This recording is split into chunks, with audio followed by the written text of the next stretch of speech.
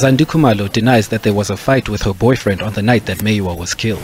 This witness basically would come and tell this court, because the state is going to call him, will come and tell this court that on the date of the happening of this incident, he got a call from your sister Kelly. Lo fakazi uzozake azotshela ke ngoba bazombiza ke azotshela inkantolo ukuthi ngelanga ekwenzeka ngaso isigameko ekwenzeka ngalo isigameko lesi wathola ke ucingo olubuya udadewenu uKelly. Unfortunately, as she tried to explain what was happening, there was a conversation breakdown. When they tried to call her back, they couldn't reach her.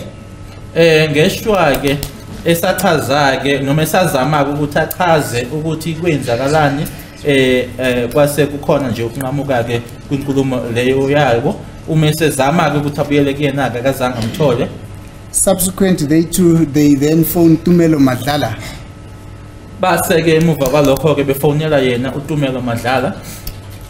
And Tumelo Madlala informed him, now this witness whose identity we would not disclose.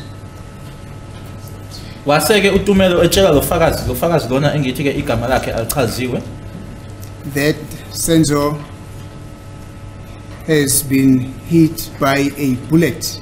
Ukuthi ke uSenzo ushaywe inhlamvu. And this happened as Senzo was trying to intervene or separate a fight that was happening between yourself and Longwe.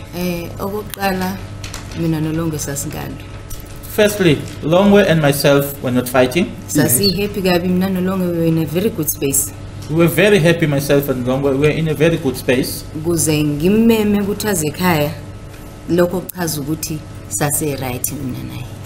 For me to have invited him to come to my home, yes, that explains that myself and him, things were good between the two of us. Yes. So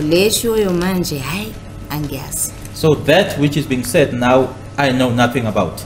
Khumalo was also questioned on a statement by Twala, who described one of the intruders as light-skinned, in contrast to the description she gave.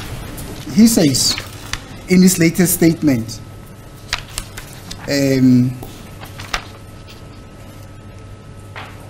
I noticed two guys getting inside the house.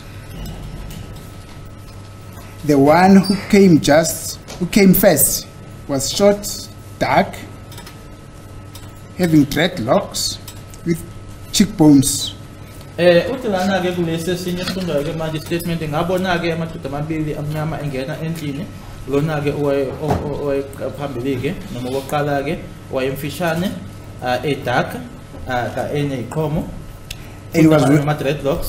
he was wearing a jacket that was between khaki or light brown in bracket beige.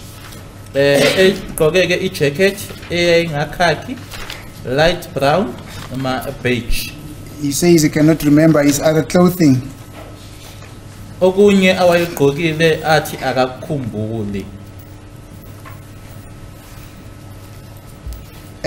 was followed by,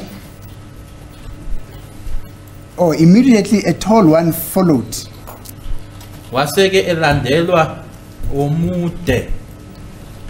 He was wearing black hoodie.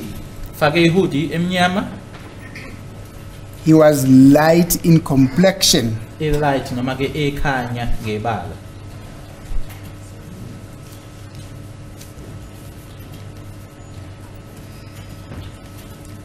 That is to say, he still emphasizes that the second suspect who got into the house was light in complexion.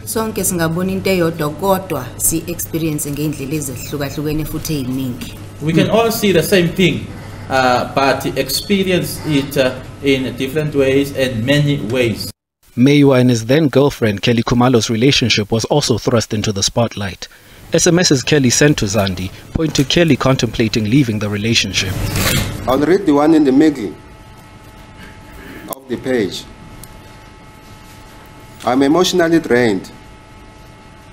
I sometimes feel that Senzo brought a dark cloud in my life. And I can almost hate myself for not succeeding in getting rid of him via SMSs, and the SMS would not go. I feel like God is deliberately sabotaging me by keeping this man in my life. Njengoba sengishilo ukuthi angazi ukuthi ezinye izinto angizazi ukuthi zazenzeka nini kanjani, but engikwazi ukuthi kwakuyi back and forth phakathi kwabo bobathathu, and uKelly wayemthanda okwangempela uSenzo, noSenzo futhi wayemthanda uKelly ngokubona kwami. As I've already said, that I don't know as to when and how certain things were happening, but it was a back and forth between the three of them. And Kelly loved Senzo, and Senzo loved Kelly, according to how or what I saw. Futhi kwakungamphathi kahle uKelly ukuthi uSenzo akakwazi ukukhetha noma akanalo iqinisela nalo. And it wasn't sitting well with Kelly that Senzo wasn't in a position to choose, or that he didn't have enough honesty. Cross-examination will continue on Monday.